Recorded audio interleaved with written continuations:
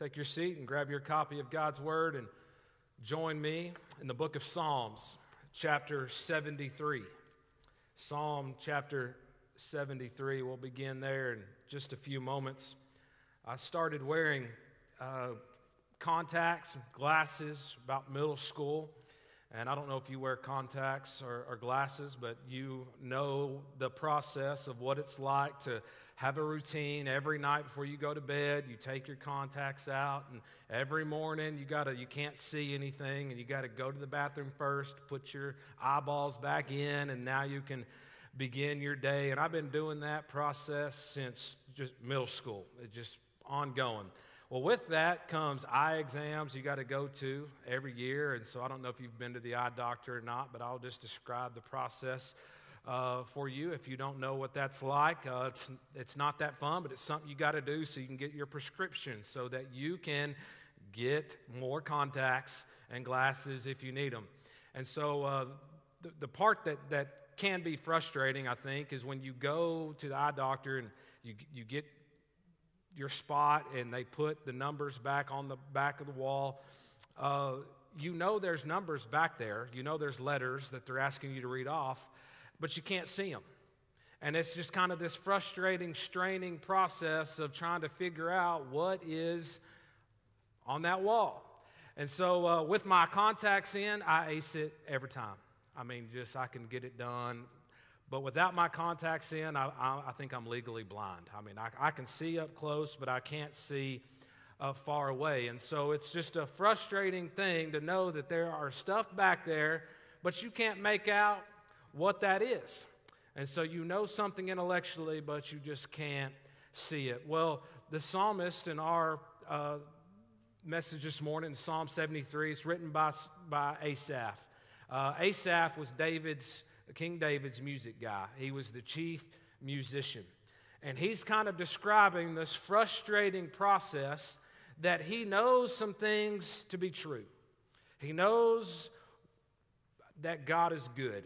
He knows biblical principles. Yet as he looks around in his world, he just can't see how that is playing out. And so the title of this message this morning is When What You Know Doesn't Match with What You See. And it's frustrating no matter how you look at it. It can be frustrating not just from an eye exam perspective, but just in life. If you know some stuff about God, but you just don't see these things sometimes play out in your life, it can be frustrating. Well, Asaph's going to kind of express that for us. I'd like for us to consider a personal challenge. If you look with me in verse 1, it says this: truly, God is good to Israel. Truly, this is true. He's good to Israel, to such as are pure in heart. But as for me, my feet had almost stumbled. My steps had nearly slipped. For I was envious of the boastful when I saw the prosperity of the wicked. So here's what he knows. He knows that God is good to Israel. That means God is good to his people. And it's kind of narrowed down even further. He says, to those who are upright in heart, to those who have integrity, to those who don't have undealt sin, that there's nothing in open rebellion in their lives before God, that God is good to those people. Don't you know that to be true? Don't we expect that, right? We walk and follow God. We should expect him to respond in blessing, and we expect him to be good as we walk in integrity. Asaph saw himself in this category. But something seems to go wrong. In verse 2, it says, as for me, I don't know about anybody else, but as for me, my feet had almost stumbled. My steps had nearly slipped. Now, by the way, I'm thankful for that word almost. I'm thankful for those times where we don't just fall on our face, but it's just an almost. It's a close call. But what causes him to lose his footing? Well, he's seeing the prosperity of the wicked. He says, I was envious of the boastful. Here's the thing, when you start looking at something too long, man, you start getting jealous of their life. You start wishing their life was yours. And in fact, what he's seeing is a violation of a biblical principle. He's got theology down, and it's good theology. He knows God is good, but he's not seeing that work out. In fact, Scripture seems to confirm this, what Asaph knew. Proverbs 3, verse 33 says this, "The curse of the Lord is on the house of the wicked, but he blesses the home of the just." That seems like a general expectation, right? He blesses his people. The wicked, those who don't love God, who walk away from him, God's curse is upon them. Isaiah 57, verse 21 says, "There is no peace, says my God, for the wicked."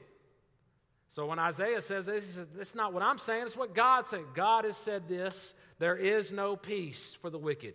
That is the Hebrew word shalom. Peace, wholeness. That's what the godly are supposed to have, not the wicked. Asaph says, when I saw the prosperity of the wicked, that word, it's hard to see in English, but that is also the same word for peace, shalom. I saw the shalom of the wicked. I saw God's blessing that's supposed to be reserved for God's people, and it seems to be trickling and flowing down on those who are proud, those who are evil. Now, if you've experienced what Asaph has experienced, that's an unsettling feeling, right? And you look around at everybody else, and you begin to think, man, I kind of just would rather have their life and not my own. Things always seem to look off when you focus on the wrong thing. When you start looking somewhere else you shouldn't look, it always distorts, because here's the thing, you don't have the whole picture. You haven't seen the whole thing. Proverbs 23, verse 17 and 18, I think you'll find some encouragement from this.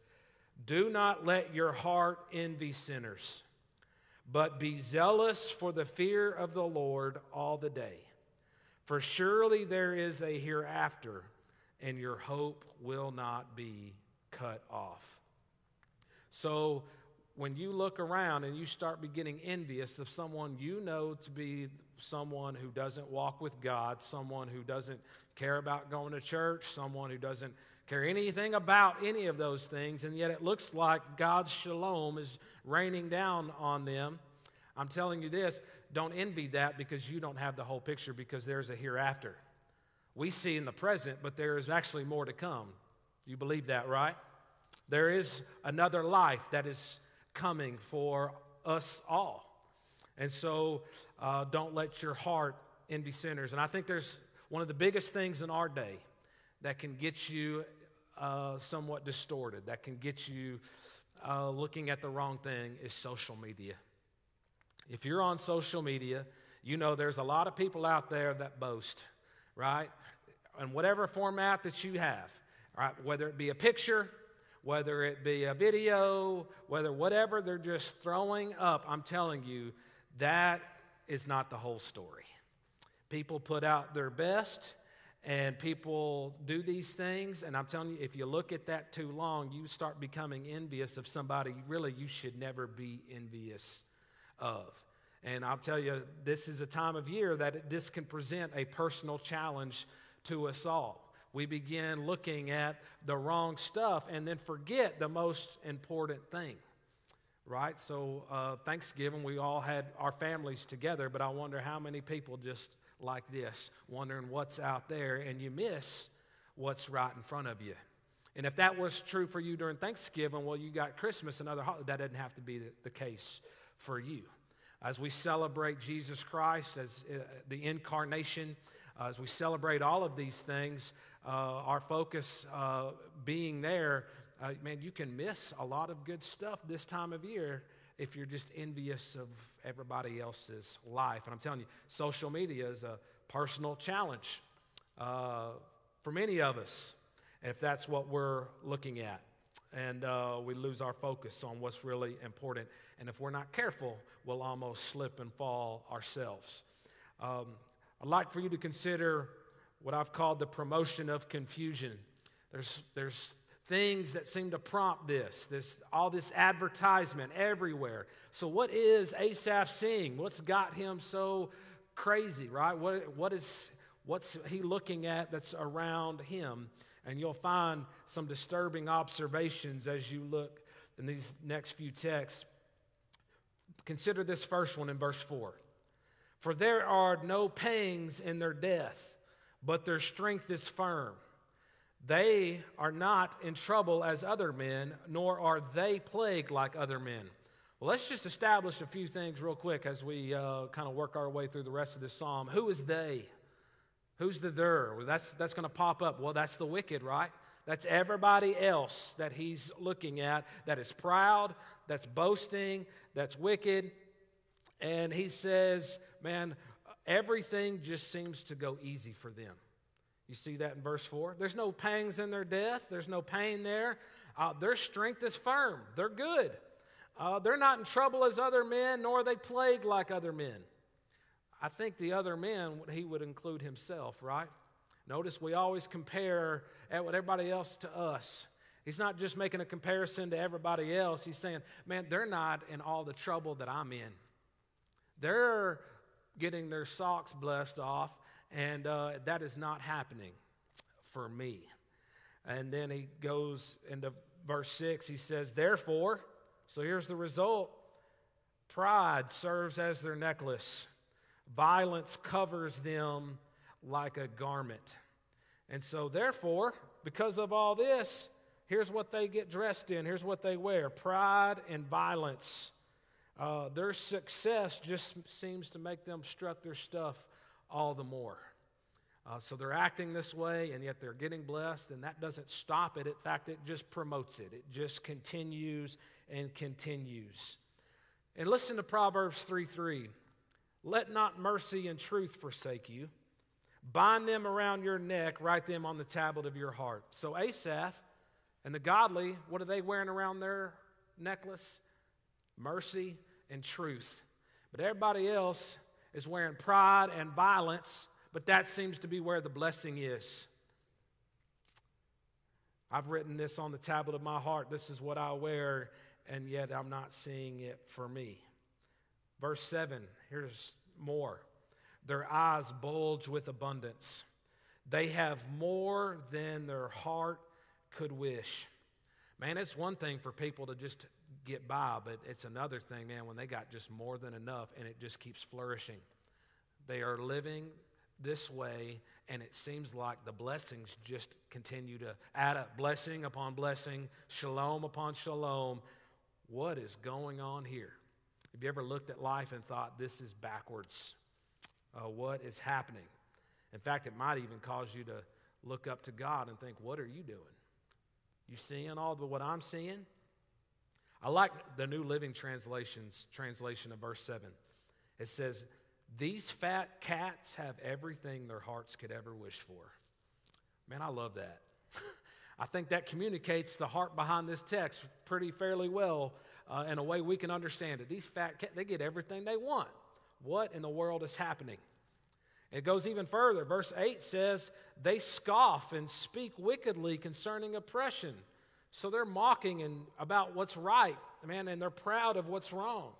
It goes even further. It says, they set their mouth against the heavens, and their tongue walks through the earth. Man, what really chaps him is the fact that not only they just speak, evil about what's good, and they speak good about what's evil, they're boasting against the heavens, right? They're blatantly speaking against God. And their tongue is just walking throughout the whole earth. I mean, they're getting away with it. They're advertising this everywhere, and nothing bad is happening to them. I'm sitting there waiting on the other end of my phone, waiting for something bad to happen, and nothing bad's happening. Every picture, everything keeps putting out is just more blessing upon blessings. Have you seen this principle play out around you at all? Can you share in Asaph's frustration? I think every person, the people of God, have faced this frustration no matter what time period they find themselves in. It seems like things are just turned upside down. The problem with focusing on the wrong thing is that all that confusion, you know what it's going to lead to? Complaining. Now, you just heard a rant, didn't you? And you might think, yeah, I ran about those things too. Asaph, I hear you, brother. Preach it louder for us in the back row. I'm all there with you. But yet, if you focus and continue to focus on that, all that confusion, all that distortion, you know what it's going to give way to? Just complaining and complaining about your own situation. Isn't that always true? You start looking at somewhere else and you forget the good stuff that you got right in front of you. You forget that God really is good to his people. And as you're focused on everything that's out there, all you do is complain about what God is doing in your life, or complain about what God is doing in your church. But the other churches look at, and then we lose focus, and we lose track of what God wants us to put our focus on that's seemingly just right before us. Consider some of these distressing thoughts as he continues to internalize this.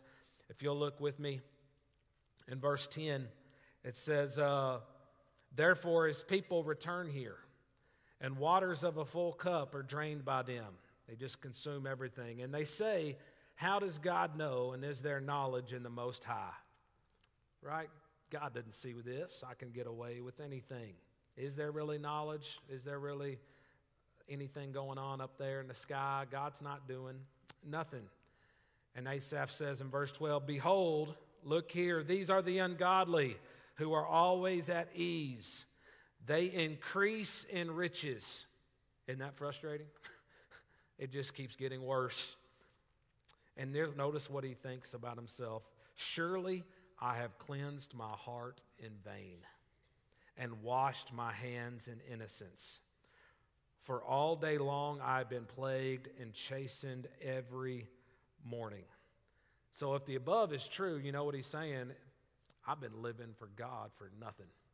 Man, I've been living the narrow road. I've been following Jesus Christ. I've been doing what I know that I'm supposed to do, yet the blessing is over there, and all the chastening and all the plagues seem to be raining down over here. I'd like to get underneath the blessing cloud where everybody else is at. I'm underneath the cloud that just drops hardship. I'm underneath the cloud that drops financial hardship. I'm underneath the cloud that doesn't give promotions. I'm underneath the cloud that just gives out suffering. Because the cloud that's over there seems to be dropping all the blessing, especially on those who don't even deserve it. Now can you feel Asaph's frustration even more so? Where is this at for me? Verse 15, it gets worse. He says, if I said I would speak this, right? If I said I would just talk about it, behold, look, I would have been untrue to the generation of your children. Right? I'd be saying something wrong about God's people. So I can't even pick up a phone and call somebody. I can't even talk about it. I'd just be betraying, right, what has been true throughout time for all of God's people. And so because I'm not seeing it, what's worse is I just got it deep down, buried in there, and I can't even speak about it. I can't even vent to anybody else. And then notice something drastic happens. When I thought how to understand this, in verse 16, it was too painful for me. I just couldn't understand it. Just too frustrating. And then verse 17. Thank God for verse 17. Until I went into the sanctuary of God, then I understood their end. So everything changes for Asaph until he goes into the sanctuary, until he goes and gets before God, till he gets in God's presence, and then that seems to change it all. Have you ever been in just some troubling times, some suffering, whatever it be, and then you just go to hit your face before Almighty God, and you just pour all that out, and then you just get back up, and you're like, man, I'm good. I'm better now because of that. Well, Asaph seems to have one of these moments where he's like, I'm just too frustrated, but he takes all that frustration into the temple. He takes all of that frustration to the very place it needed to go. Aren't you glad that God can handle all those feelings and thoughts that we have? He's big enough to handle all those things. And so sometimes we just internalize it, we never do anything with it, when really the right response is take that frustration. God is big enough, He can handle all of yours, mine, and the whole world's. And we can take all of that, ball that up, and lay it at His feet and get it in the presence of God. And then we get back up and we got a whole new, fresh outlook. Asaph says, look, I now see their end. Until I went to the sanctuary of God, I couldn't see it, but now I understand something. The present isn't all there is. Here's the thing. When you know the end, it makes a difference, doesn't it? You ever watched a football game after you already know the outcome? Maybe you recorded that Cowboy game, right? You got all excited, but then someone spills the beans at church and it ruins it, and you got to go and you're going to go watch it anyway. Well, I don't care how many tense moments are in that game. If you already know the score at the very end, even if it looks like they're going to lose and you know they're going to win, I'm sorry that didn't happen on Thanksgiving, by the way. I had to slip that one in there. As an Eagles fan, I just find ways to do that, all right, because I'm a bitter Eagles fan. But you know what I'm talking about. If you've seen games, man, you get some crucial moments. You're like, there's no way they can win this. But if you already know the outcome, you can watch the same game. Everybody else be freaking out, but you're good because you already know what's going to happen, right? It looks like they're about to go down 3 scores here, but I already see what's the turnaround. I already see the progress that's going to be made towards the end of the game. I see that last second play. I see all of the. When you look at the present, if you know the end already, you don't freak out. Here's the thing. Imagine if we could see that about our life. By the way, Asaph, that's the perspective he got. When he saw the wicked, he wasn't envious of them anymore once he saw their end. By the way, I think that's a healthy perspective when we look at people. If we would see them as those in danger of facing the wrath of Almighty God, we might not be so envious of them. That envy might start turning to mourning. That envy might start turning, man, I kind of wish they would find Jesus Christ and they would realize all that stuff is not going to fulfill them.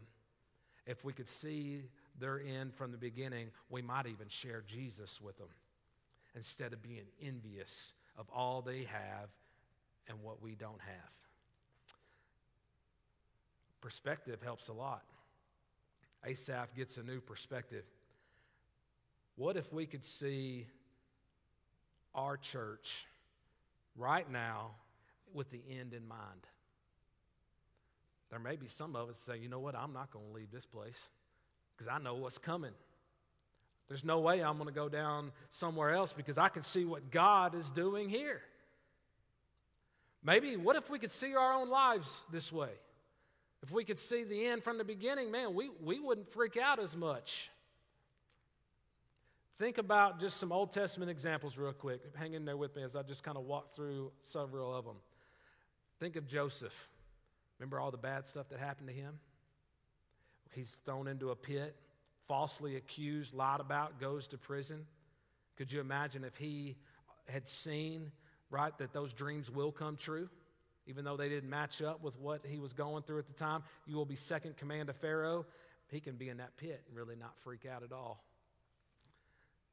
Man, could you imagine the children of Israel walking up to the Red Sea, knowing God's going to part it? If they could see that, they might not be freaking out so bad, not thinking, how's God going to get us through this one? Think of the children of Israel right as they were about to come into the promised land, right? Remember, they were right there on the edge, and they wouldn't go in. They think, those giants are too big. I can't do this. And so they turn around and go back out into the wilderness and die there. And it's their kids that are going to be raised up, and they're the ones that are going to go in because the older ones couldn't believe it. They just couldn't trust God that He was going to help them. But imagine if they could see the end from the beginning, they would have went in, no question about it. Think about your own life right now, that challenge that you're facing. It may be frustrating what you're going through. Whatever it is, that could be very frustrating. But if you get the right perspective on that thing, that who knows what God's going to do with that if you hang in there and trust Him with it. Because sometimes before long, what you know is not going to match up with what you're seeing, and many people, that's where they jump out. I'm encouraging us, church, stay in there. Hang in there. See God do what He can do through it. And I love that phrase in the Bible, and it came to pass. And God brought it to pass. Man, that's a good word for us all if we could see our church, our own lives from the right perspective.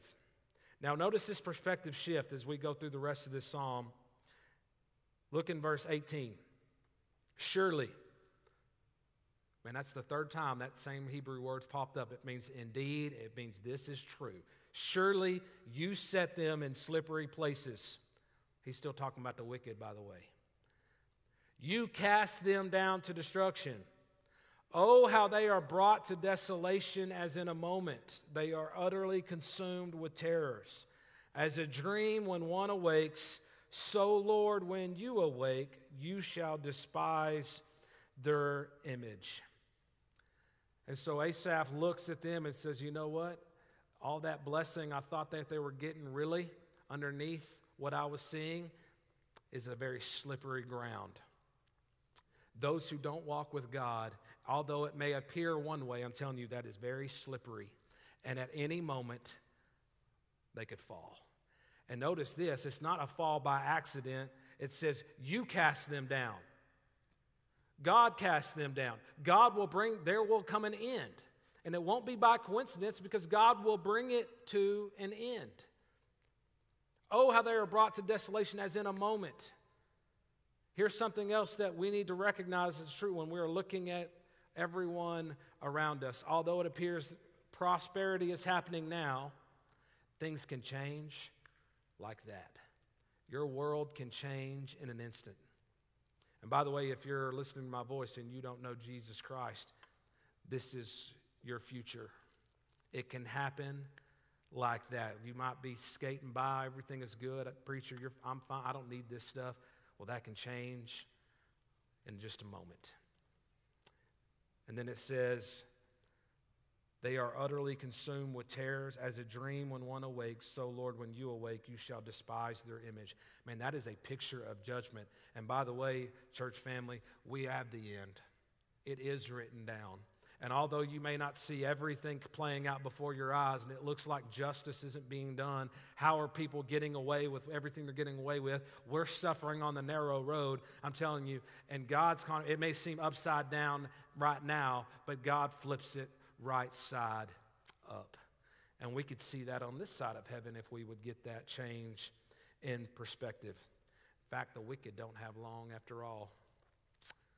What happened and what appeared to be good for just a while, over in a moment. That'll make your envy go away. You may start mourning.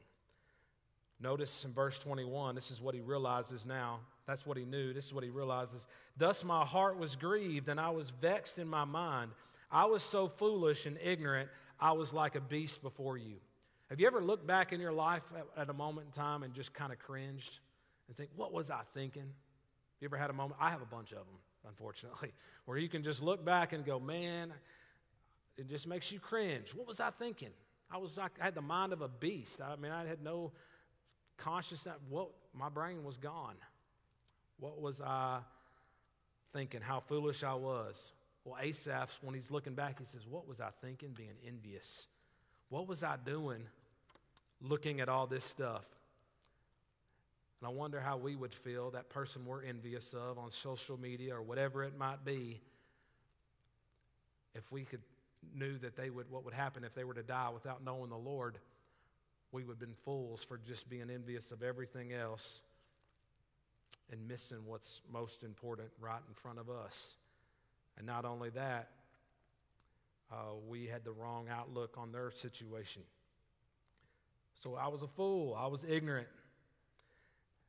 Notice his next realization, verse 23. Nevertheless, I am continually with you. You hold me by my right hand. Now we know why he didn't slip. Why did he not slip in the first part? He almost slipped, right? Isn't it good to know God was holding him all along? God holds you and I by our right hand, and thank God for those almost moments. And the reason why we didn't slip, or the reason why we didn't crash and burn, is because God was holding us up in spite of us. He was doing that for us. He says this, verse 24, you will guide me with your counsel, and afterward receive me to glory. Whew, truly, God is good to his people. Amen. How about this? He says, afterward, you're going to receive me to glory. My outcome is much better than my present. And my outcome is going to be far different from those who don't know Jesus Christ. If we can have that in perspective right now, man, the Apostle Paul said this in Romans 8, what's coming, man, isn't even worthy to be compared with our present sufferings. In Romans 8, he talks about suffering. It's not even worthy to be compared with the glory that is coming. No mind is conceived, no ear is heard, no eye is seen what God has prepared for those who love him. That's a great perspective to have. Verse 25 says, whom have I in heaven but you? And there is none upon earth that I desire besides you. My flesh and my heart fail, but God is the strength of my heart and my portion forever. That's the attitude of someone who has a healthy perspective. That's the attitude of someone who realizes that if they have God, they have all that they need. In fact, if you have God and you would say, I don't have anything else, you say, man, I'm good. Because I can live without the other stuff, but I can't live without that.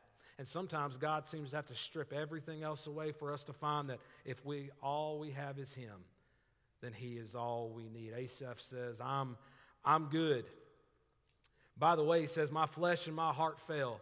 It's not if your health is going to go, it's when. Right? Your flesh is going to fail you. If it hasn't already, or if you haven't already experienced that, I'm speaking to my future self, right? If God tarries and I'm however long he wants me to live, my flesh is going to fail. And that is going to happen for us all. It's not if, it's when. But even then, God is faithful. Even then, he is all we need. If you have God, you can make it through every season of life.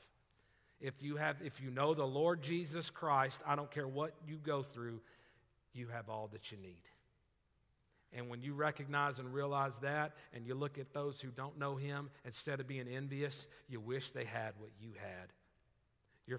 Your body might be failing you. And you're thinking, man, they should be envious of me because of what I have waiting for me in glory. Because we know the end. Verse 27, it's much different from those who don't know the Lord. It says, for indeed those who are far from you shall perish. You have destroyed all those who desert you for harlotry, those who walk away.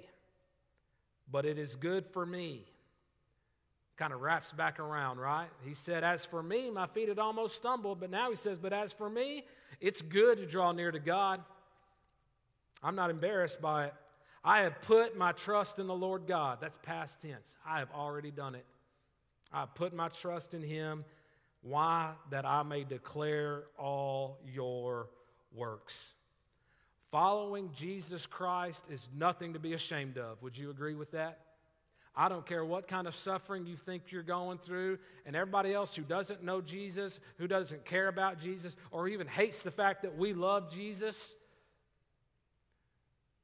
None of that stuff that happens should ever make us be ashamed of following him. It is a privilege to know him and walk with him, irregardless of what's going on in our world. And in a world where everyone else seems to celebrate coming out and doing all these other things that we know to be evil, we need all the more Christians coming out celebrating the fact, I'm not ashamed to walk with God. I'm not ashamed of his son, Jesus Christ. I'm not ashamed to stand for him. But I'll tell you this, notice it's a personal decision. He says it's good for me. Now, I can't come across you and shake you and make this decision for you. But I can agree with Asaph, it's good for me to do the same as well. It's good for me to draw near to God. In fact, when it's times are most frustrating, that's when you're supposed to, right? Draw near to Him when everything seems like it's going south. Why don't you come and get a fresh perspective? Why don't you draw near to God and you'll say, you know what, it wasn't in vain. It's actually something very good. That's a normal reaction of someone who once was blind and can't see, now can see. I love putting a fresh pair of contacts in, man. I can see the whole picture. Man, I put them in, and man, all that fuzzy blurriness goes away. I'm not looking through a dirty windshield anymore. I mean, I see clear. And man, I would hate for someone else to have what I had and me not tell them, hey, look, man, I can see, and I wish you could see too. That's what happens when you know the Lord and you're around people that don't. You're not envious. You just want them to be able to see what you can now see. And there's nothing better. Nothing better. Let me ask you as we prepare for our last song, what's the decision for you to be made today?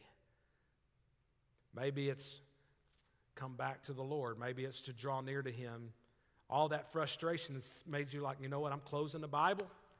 I'm not going to pray. I'm just mad at God right now. I'm just frustrated at my situation. I'm frustrated at the cloud of blessings over there. I'm just frustrated, and you've kind of made up your mind, you know what, I'll go to church, but man, me and God aren't good. How about today you just make that decision for yourself? Man, that's wrong, and it's a good thing for me to draw near to God. And that's a decision only you can make. And I'd ask you this, consider your focus. This holiday season, as all that we're going in, what are you staring at? You can look at what everybody else is doing, or you can be like Asaph and go, man, I don't know what they're doing. I'm drawing near to God, and there I'm good. Maybe it's put the phones down. Stop missing what's in front of you. And man, there's something good right there. Here's another thing I want to bring out, if I can, if you'll let me just have one more minute to hammer this home. Go public with that decision. Tell somebody, you know what, man, I drew near to God, and man, it was good. How's your relationship with God? Man, go public. Notice he says that last verse. Man, I've done all this that I may declare all your works. I'm not ashamed anymore. Man, I once internalized it. I felt like I couldn't speak about it. Man, now I can't help but speak. Man, go public with that decision. And if you've ever made a decision for Jesus Christ and you haven't gone public in baptism, that's one way to declare to everybody listening and watching of the work God has done in your life. Would you agree? Go public with it. What are you ashamed of? Go public with that decision. Who cares of what everybody else thinks? Declare that work. Declare that it was good for you to draw near to God. Go public with Him in baptism. Let people know that you're a Christian, right? Come out of the shadows. Now more than ever, we need that. And here's the deal. If what you know is not matching up with what you see, that's all the more time to draw near to God. Let's do that together. Would you stand to your feet? Would you bow your head? Hearts with me, and just between you and the Lord, what's that personal decision for you to make? Maybe it's as simply as just drawing near to God today in the midst of frustration. I'm telling you, you'll find that's a good decision to say, I'm going to come to Him. Maybe you've never been baptized, but you need to be. Go public. What are you ashamed of? Draw near to Him. Declare those works. Whatever that personal decision is for you, this is a great day to be in the house of the Lord and in the sanctuary, to get in God's presence and get a whole new, fresh outlook. Our Heavenly Father, we come before you. We thank you for our time together in your word today. Thank you for Asaph expressing this underneath the inspiration of the Holy Spirit, just the frustrations of life. But we thank you more than anything, he came back around and encourages us to come back around. We know that Asaph's circumstances didn't change, but his heart changed. He could go right back into his situation because of that fresh perspective he got. Lord, I pray we could get some of that this morning. However you're speaking to us individually, we pray that you would continue to move in our hearts. Pray for personal decisions that would honor Jesus Christ would be made today, would be made right now. We give this time to you. As we draw near to you, would you draw near to us? We ask it in Jesus' name. Amen. As we sing our last song, draw near to him. And as you do, you'll find God will draw right near to you.